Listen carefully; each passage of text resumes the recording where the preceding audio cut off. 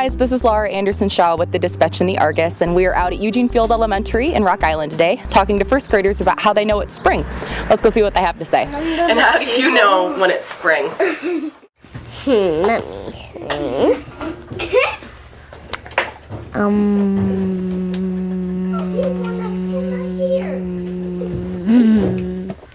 Cause my mom, when it's spring, she makes me rake up all the leaves and I hate it. Flowers, and another thing, Mamma Mia. Mamma Mia!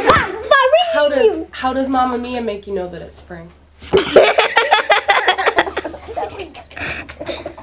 It makes me crazy in the spring. Flowers. Because the leaves are growing back and the tree and the flowers are growing and it's raining. It makes me go whenever I run. And it's getting hotter. The days are longer.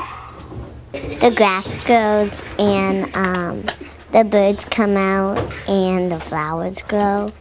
And you get to play outside longer. That it gets so hot and spring comes and I'm happy. Because the flowers come up and it gets hotter and I can play. It makes me go crazy. Because I'm so excited that spring's here. Because the leaves start sprouting. You get to play baseball, basketball, or football, or soccer.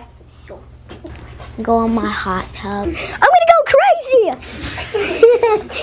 You get to do lots of different things that you couldn't do in winter. It makes me want to go berserk! I can roll in the grass. Well, flowers grow and trees grow back and get healthy. Nothing. 600 miles. Really?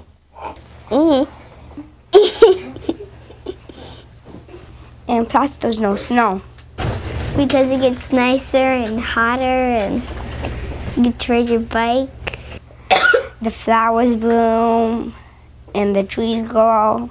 The flowers bloom and plants start to come up. The rain is falling. And you get vegetables.